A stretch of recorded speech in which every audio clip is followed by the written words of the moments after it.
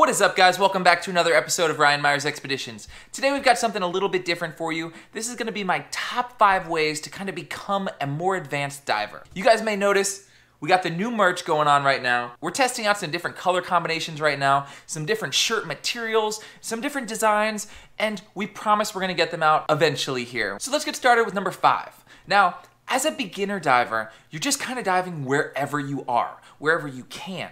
You're not looking for those kind of better spots. And that's gonna be kind of that big difference as you go from that beginner to an advanced diver, is you start to be more selective about where you're diving. You work harder to get off of the beaten path. You walk a little further, drive a little further, swim a little further, whatever it is that you've gotta do to find those little bit better spots, you do. And that's so important for you to get out there and find those better fish. You also start to really watch the weather so you can know which type of spots you can dive during which type of conditions to get the actual best benefit out of your time out there in the water. And number 4 is you start to dive with regular dive buddies. As a beginner, honestly, you'll just dive with whoever will take you. You'll dive with anybody, even maybe you dive alone.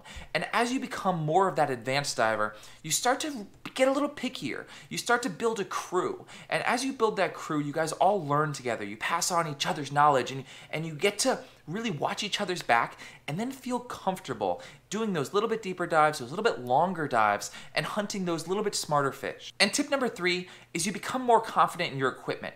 You are 100% sure in every single piece of gear that you use. You never have a problem with your mask. Your mask never leaks. You never get blisters on your feet. You don't need necessarily the best equipment in the world. You don't need the most expensive, but you have equipment that works for you. You know how to repair it. You know how to fix it. You know exactly how it works. And that is, again, another huge difference between your beginner and your advanced diver.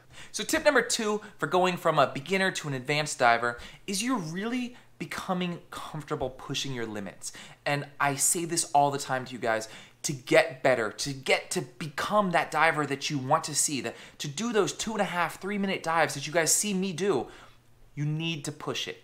And you understand as a more advanced diver that you only can push it during certain times. You can only push it when you have the best buddies there watching you. When you tap your buddy on the shoulder and you're like, yo, I'm gonna go deep, watch me. And you know that 100% of his focus is on you. So you are able to push it in the safest possible manner but get better. And that pushing it, guys, is so key to push your limits, find out where they are, and get up a little bit better, a little bit deeper, a little bit longer, and shoot those higher quality fish. And the number 1 tip, guys, for going from a beginner to an advanced diver is becoming a lot more selective in what you shoot.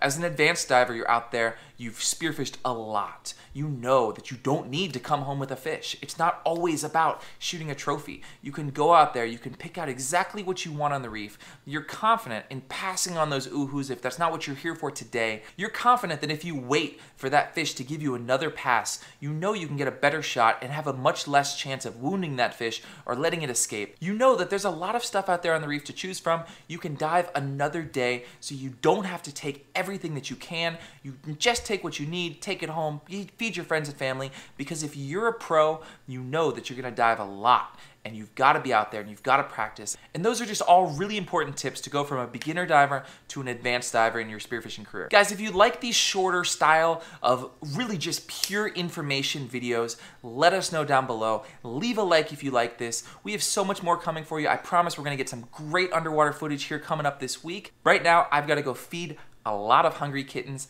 and we'll see you next time right here on Ryan Myers Expeditions.